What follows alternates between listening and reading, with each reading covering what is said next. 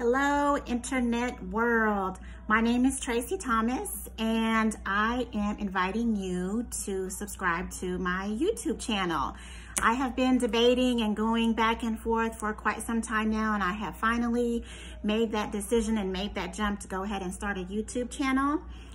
If you guys are following me already on Facebook, you know that I already go live quite a bit, and I do some cooking videos and different kind of live videos, just showing you where I'm at, places that maybe you all didn't know about. Like the most recent video that I did was at the Chickasha Christmas Festival of Lights. So this channel is basically going to be me eating food and just talking, kind of inviting you more into my personal life. And just talking over some good food. I'm gonna have special guests. A lot of times you're gonna see my children. Most of you know that I have 3 young men, 23, 19, and 18 years old. So they will be guests on the show often. And I'm also gonna start having some of my close friends. If any of you would be interested in being on the show, please just message me and we can talk about some details later on down the line as this channel grows. I've been praying about this, and I hope that it's really successful for me and my family. I've been doing a lot of research about YouTube channels, been following several different kinds of people, just trying to get some advice, you know, on how to start and what to do to become successful in this. So we will see what happens. We will be drinking wine. Those of you that do follow me on Facebook know that I love my wine. This is a new bottle. I just finished off another Stella Rosa. I think it was red berry or some kind of berry wine. But I keep a stock of wine, so I'm gonna incorporate that in with these dishes and videos. More of like a vlog, I guess you could say, as well as eating the dishes that I prepare. Now, sometimes I may travel and go to a restaurant and I can do a video there.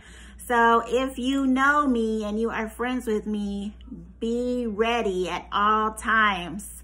My little circle of friends there that we go eat, y'all be ready. A little bit of history about me if you don't follow me yet. My name is Tracy Thomas. You can follow me on Facebook. My name is just Tracy Thomas on Facebook. I have 2 business pages on Facebook right now. I have a catering business called Heart and Soul and an event planning business called Heart to Heart Events. So you can always go there to Facebook and follow me there. I will put those also into the link here for YouTube so that you can find those as well. I was married for 20 years. And all of my children have the same dad, so you know that's a good thing. Only have one baby daddy to worry about. And the last year before my divorce, I was diagnosed with lupus and fibromyalgia, so that was very life-changing for me. I was working in a medical office. I was a medical assistant, and I was on my 5th year. Have never had any health problems before, and then when I was diagnosed with this, it changed my life. I became where I wasn't able to work, drive, dress myself. My children really stepped in and played a major role in taking care of their mother, which that wasn't supposed to happen until later on down the line. So they have definitely been a huge blessing in my life. They are wonderful children. I'm kind of biased because they're my kids, but it's true. So with that being a major roadblock in my life, with the divorce, my health issues, I have been through some pretty dark paths in my life. And so I'm very thankful that I'm not where I was, still not where I want to be, but I am thankful for where I am now. So this new journey is pretty exciting for me.